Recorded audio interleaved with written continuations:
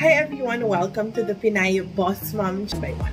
Here are some of the important and basic tools that you need to learn when you want to be a virtual assistant, lalo na kung wala ka pang experience as a virtual assistant. Ang pinakaunang kailangan mong matutunan is your Gmail or Google Mail. If meron ka ng Yahoo or ibang email like Hotmail, yung mga ganyan, tanggalin mo na yon, use it for your personal stuff. But if you want to be a professional virtual assistant, you have to create your own Gmail.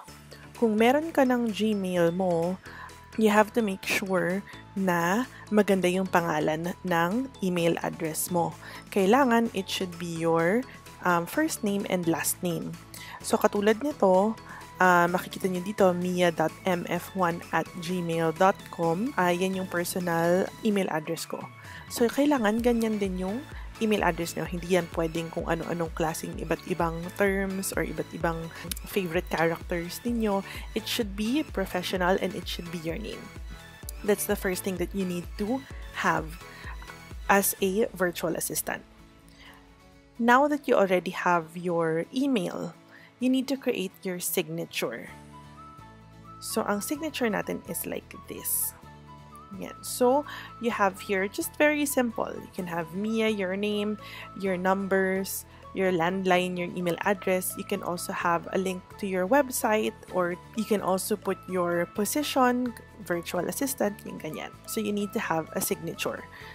We will have a separate tutorial on how to use the features dito sa Gmail. So right now, I'm just showing you the basics of what you need to have as a virtual assistant.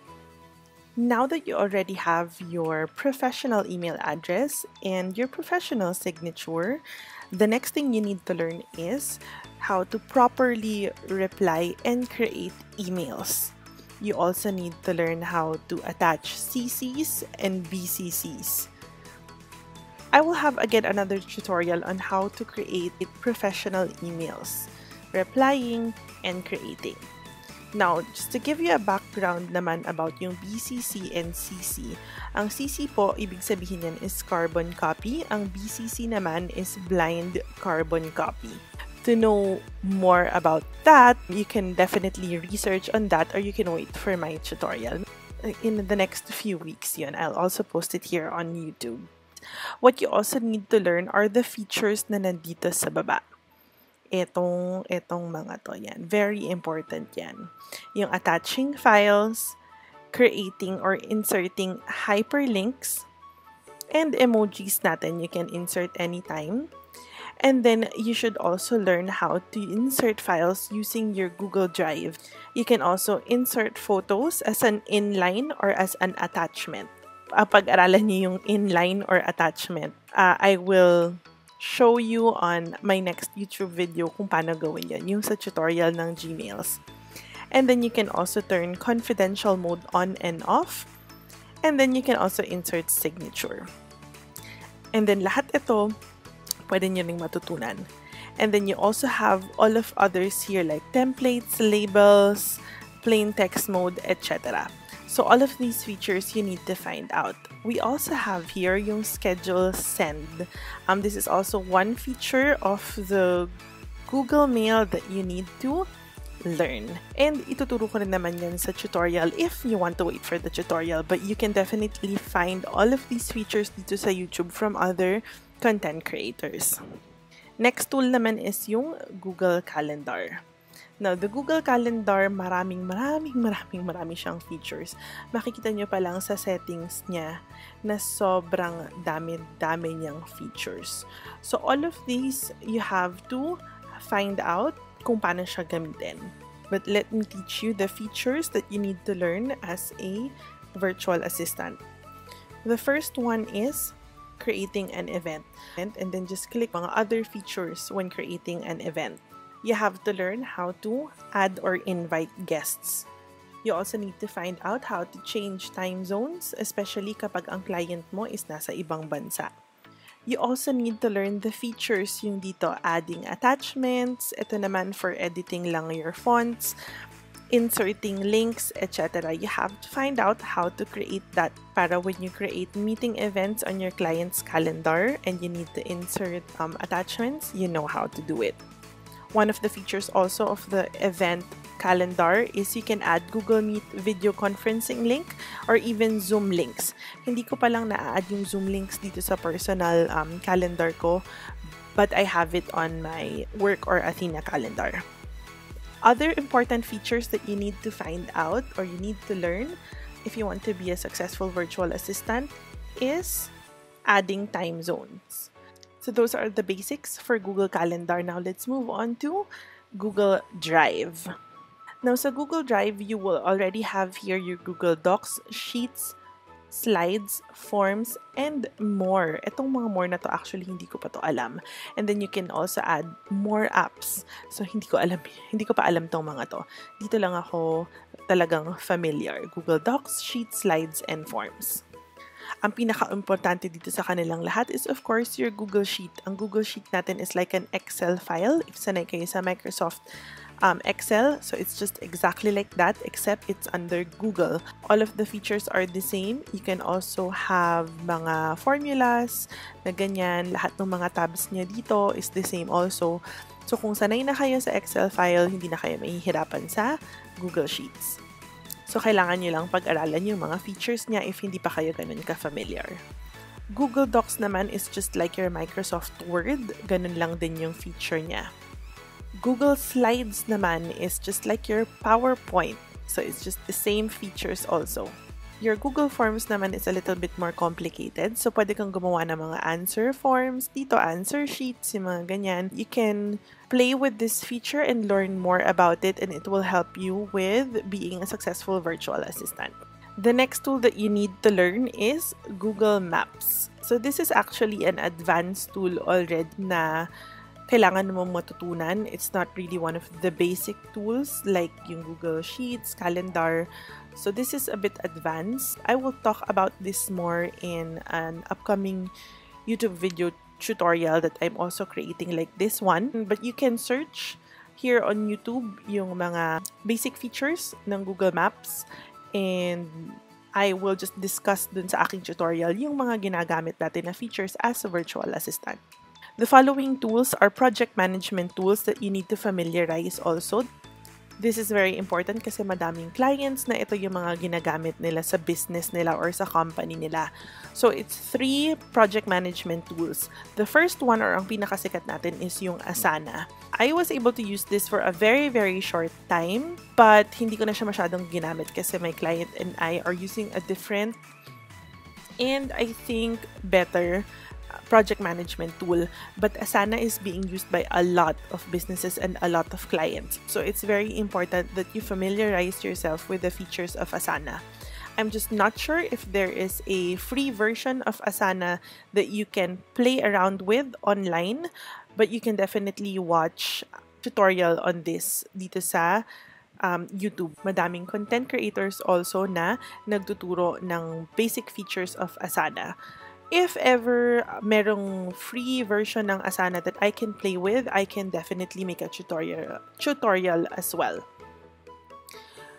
Another project management tool that most clients are using is Trello. I know there is a free version of Trello that you can use at pwede nyong paglaruan para lang matutunan nyo yung mga features niya. This is very nice also, very user-friendly compared to Asana, so mas madali siyang matutunan. Search here at YouTube yung mga ibang content creators that are teaching how to use Trello. This is very nice also. You can also use this for your personal parang journal or personal life management tool. And lastly, this is my favorite. This is what I use every day with my client and even for my personal stuff, and that's Notion. This is very user-friendly, drag and drop lang siya, copy-paste lang siya, and there are a lot of templates that are already available for you to use. Hindi ka na mahihirapang gumawa ng mga sarili mong templates. Copy-paste ka na lang sa kanila. Parang pre-populated templates na siya that you can use. sobrang daming nagagawa dito sa Notion. As in, matutuwa kayo dito kasi pwedeng maging journal, pwedeng maging notes, may calendar siya, lahat ng mga goals mo in life, pwede mo ding ilagay dito and you can keep track of those goals. Ito for sure, I will have a tutorial for this one on how I use it as a virtual assistant and also for my personal use. There is a free version of this. You can use all of the features ng libre. So, pwede nyo nang paglaruan to in advance, tapos makikita nyo na kung gaano ka-powerful ang Notion when it comes to project management. Other tools that you need to learn or familiarize yourself with are video conferencing tools and messaging tools. So, sa video conferencing, meron lang tayong dalawa. You have here yung Google Meet. It's straight to the point naman. You just create meetings, ganyan, create it here. You can create a meeting for later or schedule a meeting for later. There are a lot of other features also that you can use and you need to familiarize yourself with sa Google Meet once you already have a meeting. And another one is yung pinaka-sikat talaga sa lahat is yung Zoom. Now, ang maganda lang sa Zoom, especially now in the middle of the pandemic, ang dami na niyang mga apps and features na available. So, hindi lang siya for meeting itself. You can also use it to host events and to do presentations. So, Zoom is very powerful compared to Google Meet. I will have a separate tutorial for both Zoom and Google Meet in the next coming weeks. Moving on to our messaging apps, the first one and the most famous one is WhatsApp. Now, our clients, especially the CEOs now in the US, are very particular with the safety and encryption features of messaging apps. Another one is Telegram. Very safe also, and all messages are encrypted. Marami ring features here sa Telegram that you can familiarize yourself with. And another one that is nakikilala sa market ngayon is Discord. So this one also actually I haven't used, pero marami na ring clients that are pushing to use Discord because of its encryption and features. But ako, mas sanay ako WhatsApp and Telegram. But soon enough, I need to familiarize myself with Discord para just in case my client wants to move to Discord messaging, hindi na ako mahihirapan maglipat from WhatsApp to Discord. So those are the videos and messaging apps. Last but definitely not the least, these are a set of Google Chrome extensions that you need to use if you want to be a successful virtual assistant or if you want to start a career as a virtual assistant. But before you are able to use these Google Chrome extensions, kailangan ang iyong browser is Google Chrome. Huwag kang gagamit ng ibang browser except Google Chrome lang. So these are the extensions that you need to use. The first one is Windscribe VPN. This is a free VPN that you can use to access websites in other countries. Kasi without VPN, merong mga ibang websites na hindi mo maa-access if ang IP address mo is a Philippine IP address. Merong mga paid states sa US or paid locations, but there are also free locations that you can use that you don't have to pay. That's why it's for free. So that's one. VPN is very powerful that you have to use it. Another Google Chrome extension that you need is Grammarly. So this one naman is to help you with your emails, just to be able to make sure na tama yung mga grammar and spelling ninyo. Next up is LastPass. So this is password management from anywhere. This LastPass is for your client to safely share with you yung mga logins nila. So you have to familiarize yourself with the feature. You can also use this for personal use. Kapag makakalimutin ka ng mga passwords mo, pwede mong gamitin yan dito. But I highly suggest that you only use the web browser na feature and not the app. Okay, kasi you can only use one access sa LastPass. It's either sa web browser or sa phone. So mas okay na sa web browser so you can use it as a Google Chrome extension. The next one is Loom. So, ang Loom is screen recording siya. So, if there are things that you need to discuss for your client na kailangan may screen recording, then you can definitely use Loom. Kasi you can screen record and then eto, makikita mo yung sarili mo na re-record din niya. And last but not the least, the Google Chrome extension that I also like is Go Full Page. So, ang ibig sabihin lang nito is screenshot niya yung buong page.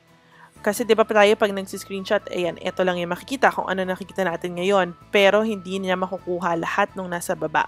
So, if you need the whole page na naka-isang page lang siya, hindi siya magiging multiple file, then you just have to use Go Full Page.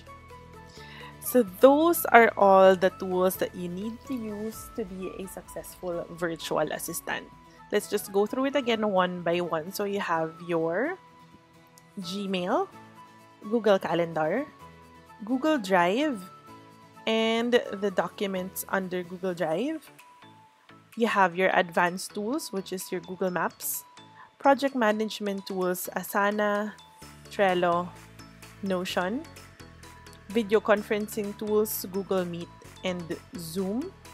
You have your messaging tools, WhatsApp, Telegram, and Discord, and your Google Chrome extensions, Windscribe, Grammarly, LastPass, Loom, and Go Full Page. So those are the tools that you need to equip yourself with and you need to learn for you to become a successful virtual assistant, especially kung nagsisimula ka pa lang. Most of the basic tools na diniscuss ko dito sa video na to are all free online. The paid tools naman na diniscuss ko dito are those advanced tools that you can invest in once you already have a client. So I hope marami kayong natutunan sa aking first YouTube vlog. If you'd like to apply naman, we do have an opening kung saan po ako nagtatrabaho. I am working at Athena Executive Assistant. We do have a lot of openings for virtual executive assistant posts.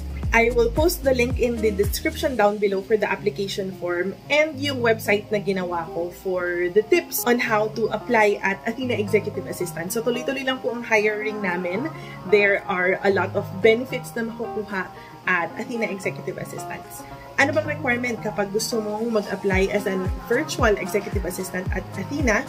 All you need to do is you need to be 18 years old and above. Kahit wala kang working experience, if you're a fresh grad or undergrad na walang work experience, you can definitely apply.